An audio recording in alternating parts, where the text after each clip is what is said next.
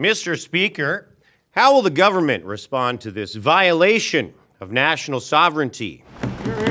Mr. Speaker, we have already expressed our grave concerns to the Modi government. Mr. Speaker, if I was Prime Minister, I would have single-handedly dispatched the assassin. Double tap between the eyes.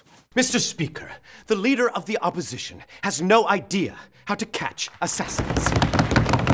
Mr. Speaker, do too. Oh, really? Mr. Speaker, I'd like to ask him then what he would do if I did this. Hear, hear. Mr. Speaker, I would simply use a keto to redirect the Prime Minister's momentum against him, like this.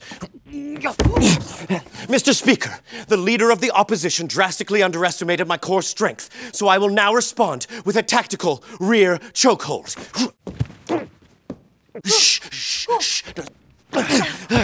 Mr. Speaker, does the Prime Minister even know the 3 nerve bundles that, when struck in quick succession, lead to instant paralysis? 1, 2, 3. Mr. Speaker, if he did that, then I would do this. Then I would obviously do this.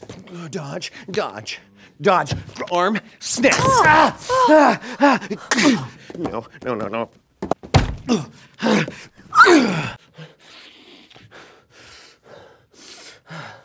Mr. Speaker, the Prime Minister has made his last mistake. Mr. Speaker, the leader of the opposition is about to hear 2 sounds. Me hitting him and him hitting the floor of this hallowed institution.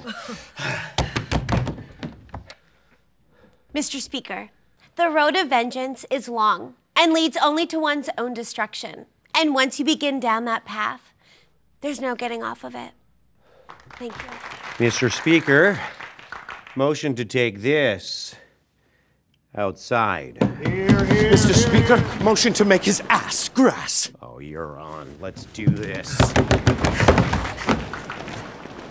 What are we doing about India?